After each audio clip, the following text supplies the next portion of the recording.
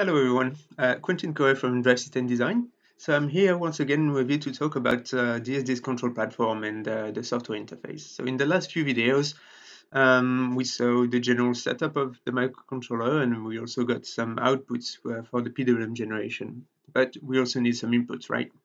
So today we're going to talk about two very important peripherals where we use to get said inputs, the ADC and the Digital IO.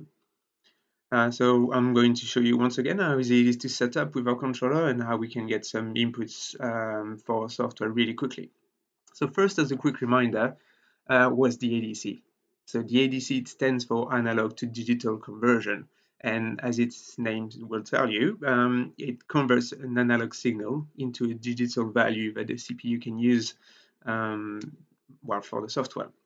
So for example, you have a voltage from 0 to 5 volts, and depending on the precision of the ADC, it will convert it to a digital value, either from 0 to 1024 for 10 bits ADC, or in our case, we have 12 bits of precision, so a bit higher, and it will generate a signal from 0 to 4095. You need to know your powers of 2, right? So that means that for a 5-volt signal, you get 1.2 millivolts of accuracy.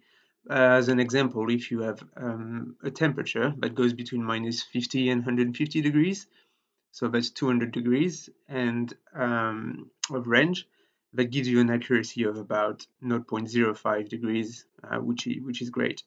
And you have the same kind of accuracy for currents.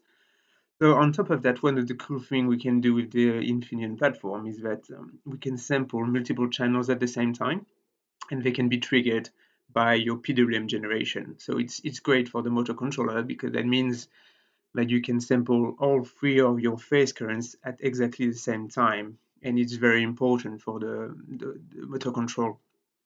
And before we start the demo, just a quick word about the digital I/O. They're basically inputs and outputs that can be on or off, and so we can also very easily read them into the software.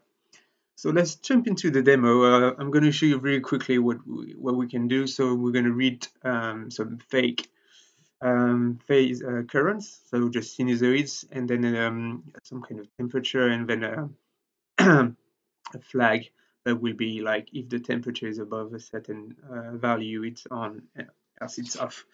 So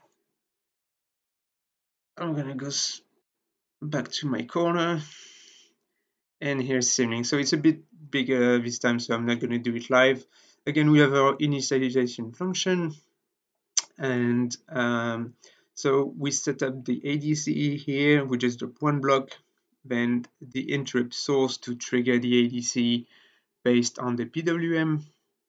Here we just have a PWM output, but we don't care about it. We just want it to trigger the ADC. And then what we call the ad hoc ADC, so it's just going to be converted when we request it. We have a nice drop-down menu with all the different analog inputs that we have. And then we have the IO pins that, again, we can configure really easily. We just need to know where they're connected in hardware, if it's an input and an output, and that's it. Then we have this is our interrupt from the PWM, and then we have a nice little block that we use to read all the currents and voltage from your motor controller. So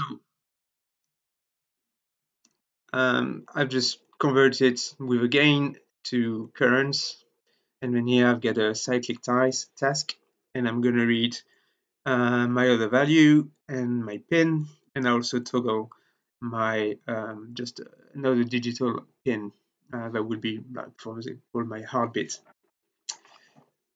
And so I'm going to show you my setup. So on my coffee table this time, so there's the controller, and then we use the Plex RT box here to simulate some signals. Usually I have my motor control, my inverter and motor running on this. I've got my scope with the signals that are being output, and the CAN case and power supply. So,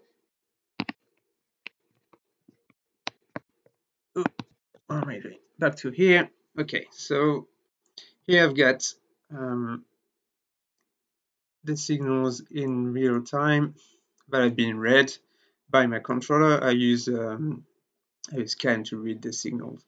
So I'm reading my three voltages, currents actually, and I read also my fake temperature. And then I've got a digital IO pin, a digital pin input set up, as I said, like another temperature flag. So yeah, that's pretty much it. It was really easy. Again, it took me a few minutes to set up, and then we can just read lots of things into our software. So hope you learned something today again. And next week we're probably going to talk about the CAN, which will be very interesting as well. All right, see ya.